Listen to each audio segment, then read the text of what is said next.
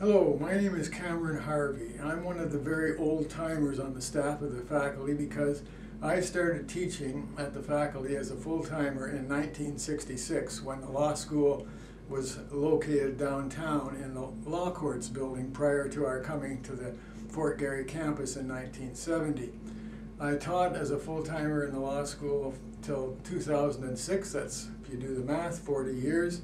And upon my retirement from full-time, the university conferred on me the title of Professor Emeritus. And if I may brag a little, I'm the only Professor Emeritus so appointed in the 106-year history of the law school.